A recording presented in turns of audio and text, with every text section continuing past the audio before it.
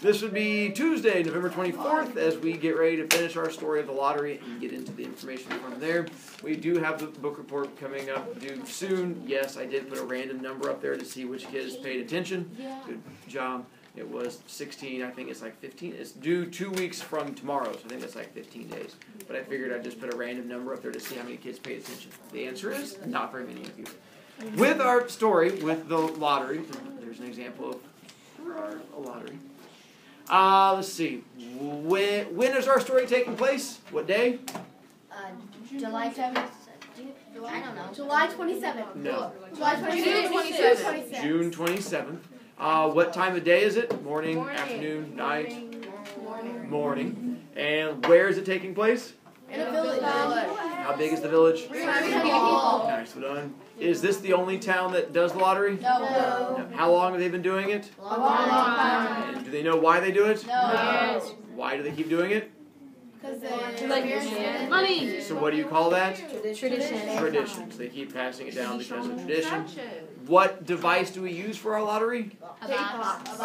Black box. And then what's in our box? Paper. The fact that we have paper. Trees. Did we always use paper? No.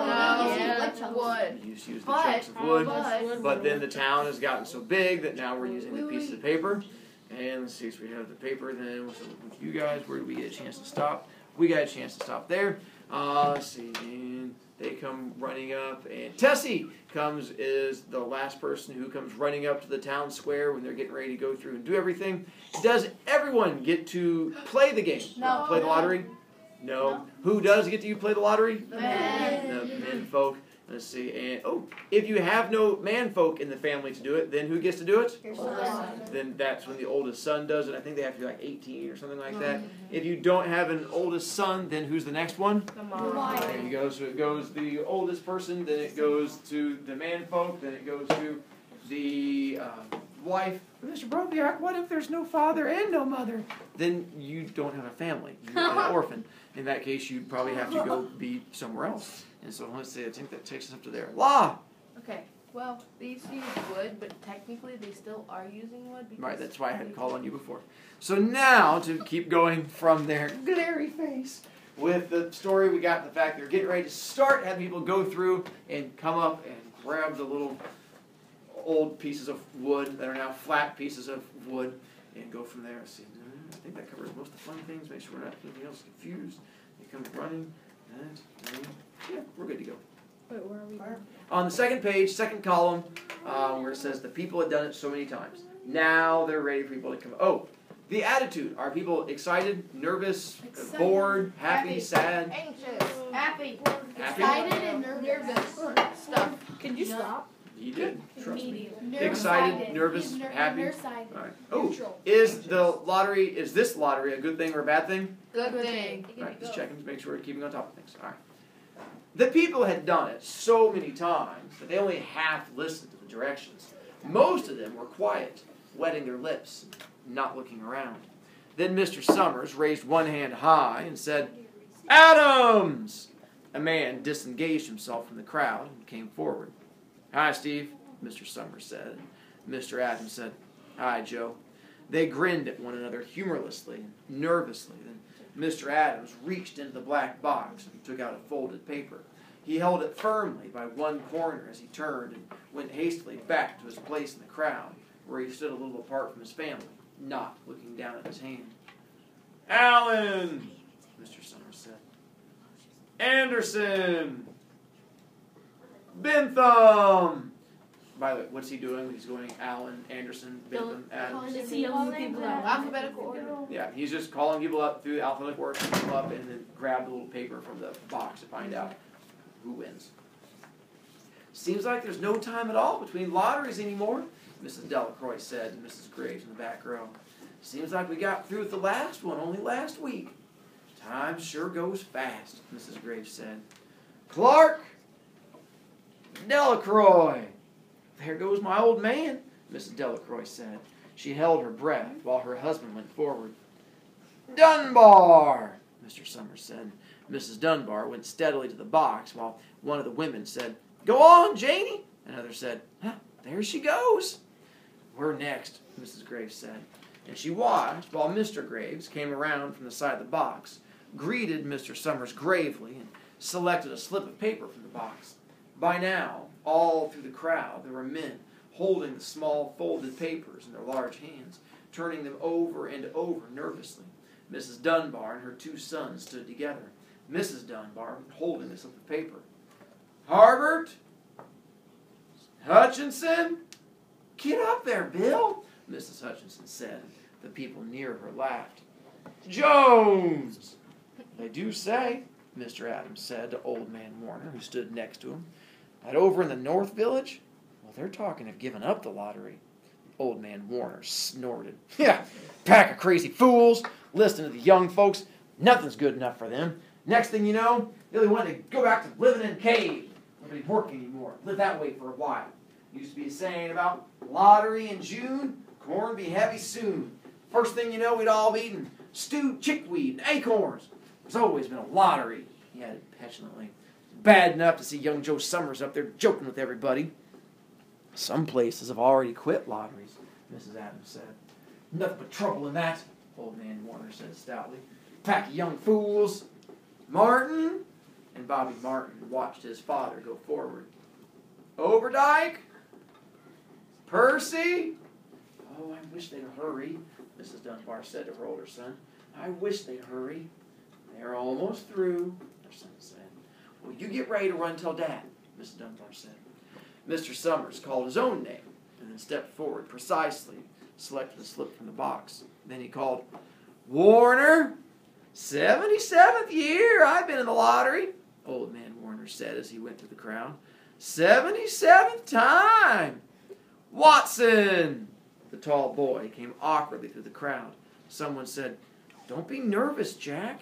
And Mr. Summers said, "Take your time, son." "Zanini!" After that, there was a long pause, a breathless pause, until Mr. Summers, holding his slip of paper in the air, said, "All right, fellas." For a minute, no one moved, and then all the slips of paper were opened. Suddenly, all the women began to speak at once, saying, "Who is it? Who's got it? Is it the Dunbars? Is it the Watsons?" Then the voices began to say, "It's Hutchinson. It's Bill. Bill Hutchinson's got it." "Go tell your father," Mrs. Dunbar said to her older son. People began to look around to see the Hutchinsons. Bill Hutchinson was standing quietly, staring down at the paper in his hand. Suddenly, Tessie Hutchinson shouted to Mr. Summers, "You didn't give him time enough to take any paper he wanted. I saw you. It wasn't fair." And that's where part 1 ends. And we'll go to part 2 here in just a moment. Can I download it real quick? If you want to.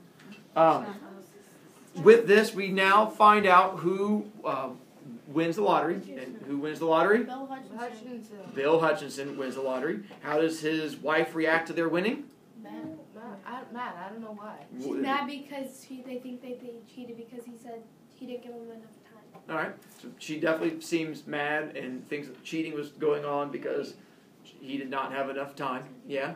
But that doesn't make sense because his wife said that, and she should, like, wouldn't she be happy? You would think so. It's a little confusing. Yeah, I would because then agree. she's like, she didn't give him enough time. Like, wait, what? So, what do you think this indicates then? Or do we have any clues yet? Jazz lottery. Vanessa? Something bad might happen to the winner. All right. Oh, maybe Law? they have to lose money. Could be. Could be losing. You're saying something bad and you went specifically to losing money. Dakota? I know where part 2 is. Oh, do you? Nicely done. Where is it? Google. Yes, Google.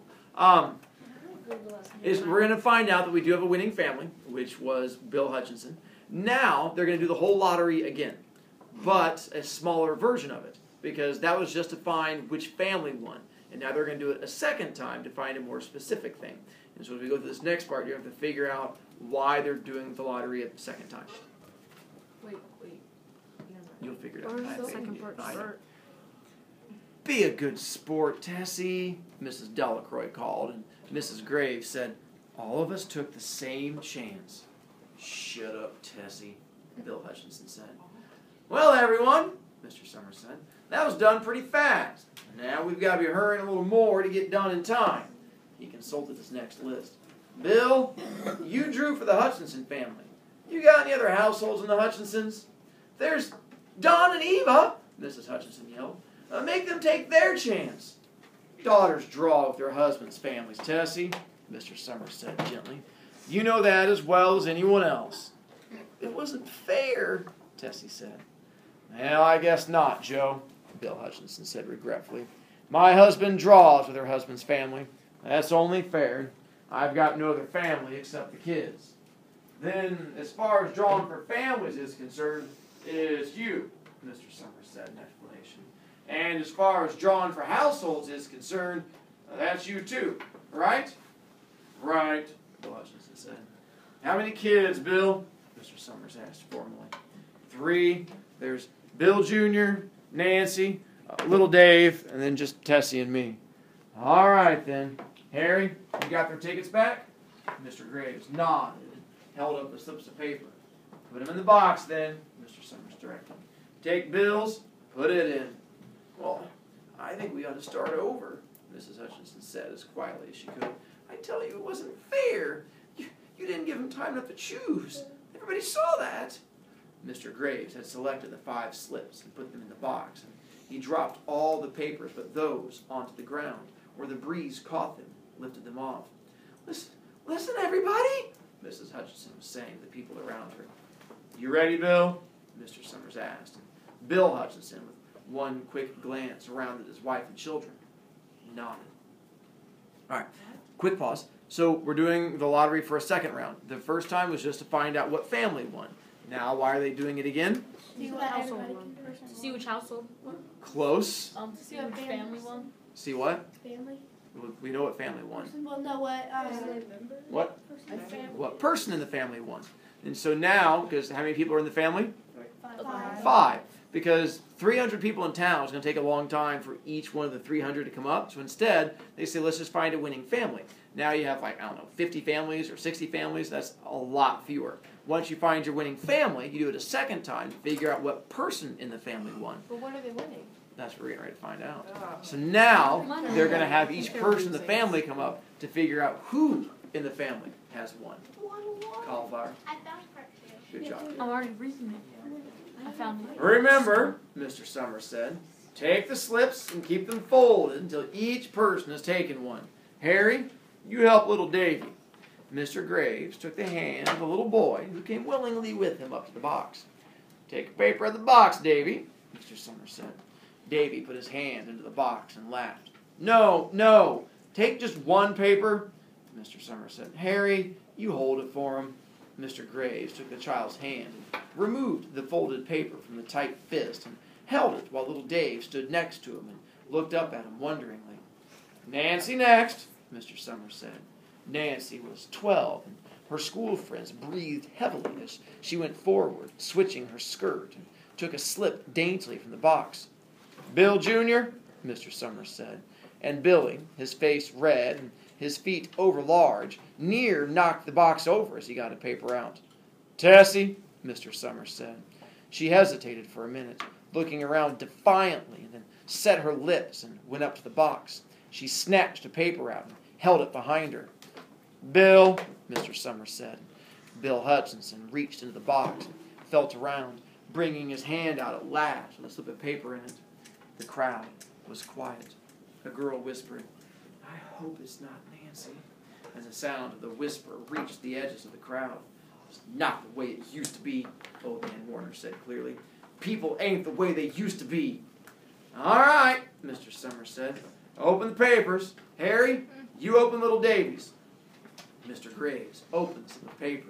There was a general sigh through the crowd as he held it up, and everyone could see that it was blank. Nancy and Bill Jr. opened theirs at the same time. Both beamed and laughed, turning around to the crowd and holding their slips of paper above their heads. Tessie, Mr. Summers said. There was a pause, and then Mr. Summers looked at Bill Hutchinson, and Bill unfolded his paper and showed it. It was blank. It's Tessie, Mr. Summers said. His voice was now hushed. Show us her paper, Bill. Bill Hutchinson went over to his wife and forced the slip of paper out of her hand. It had a black spot on it. The black spot Mr. Summers had made the night before with a heavy pencil in the coal company office. Bill Hutchinson held it up, and there was a stir in the crowd. All right, folks, Mr. Summer said. "Let's finish quickly." Although the villagers had forgotten the ritual and lost the original black box, they still remembered to use stones. The pile of stones the boys had made earlier was ready. There were stones on the ground with the blowing scraps of paper that had come out of the box. Mrs. Delacroix selected a stone so large she had to pick it up with both hands and turned to Mrs. Dunbar. "Come on," she said. "Hurry up!" Mrs. Dunbar had small stones in both hands, and she said, gasping for breath, "I can't run at all. You have to go ahead. I'll catch up with you." The children had stones already, and someone gave little Davy Hutchinson a few pebbles. Tessie Hutchinson was in the center of a cleared space by now, and she held her hands out desperately as the villagers moved in on her. "It isn't fair," she said. A stone hit her on the side of the head. Old man Warner was saying, "Come on! Come on, everyone!" Steve Adams was in the front of the crowd of villagers, with Mrs. Graves beside him. "It isn't fair! It isn't right!" Mrs. Hutchinson screamed. And then they were upon her. And that's where it ends. Why would you read this to us? Oh my. So many reasons. For one, for those of you who are wanting the second part of it, it is on my website. It's just not labeled as part 2. If you scroll down right above the old boy world, it's just the one that's the little dot that's on there. One, don't tell other kids how my story ends. I want them to get that same unhappy feeling that goes into it. Unfortunately, we didn't finish with as much time as I wanted to go through and talk about it. There's a lot of reasons why I like this story. Mr. Brovicast, it's so disturbing. It's supposed to be. It's a story that's supposed to make you think. The thinking being, why does this town keep doing it? Population down.